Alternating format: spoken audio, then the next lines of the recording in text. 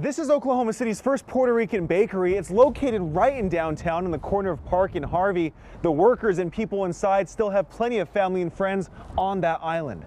We love our island and our people, and you feel hopeless.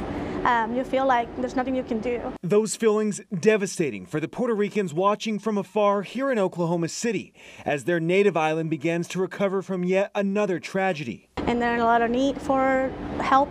That's why the owners and workers at Tiano Bakery are gathering donations for Puerto Rico. The big one happened on January 6th, which is Puerto Ricans Day. It will be our Christmas. So some of the children wake up and they have nothing for Christmas. Most of the island is still without power and many buildings and homes completely wiped out. People left with nothing but the clothes on their backs. It's still an active situation. They say the victims need everything like toiletries, first aid supplies, diapers, shoes, summer clothes, and even things like mosquito repellent. If you'd like to donate, simply drop off these items at the bakery, which is located at the downtown library. Reporting from Park and Harvey, Zach Rael, KOCO 5 News.